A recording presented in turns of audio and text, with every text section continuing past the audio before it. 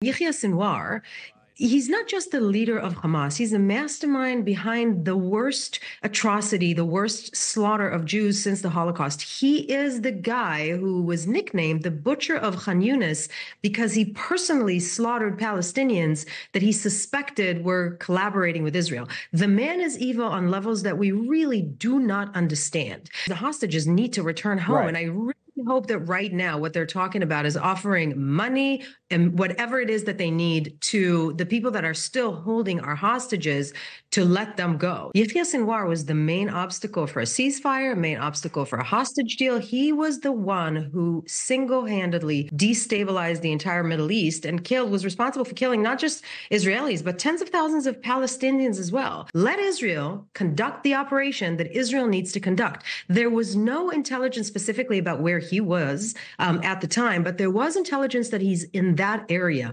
And the commanders of that area did not want to leave. They kept soldiers there specifically because of that.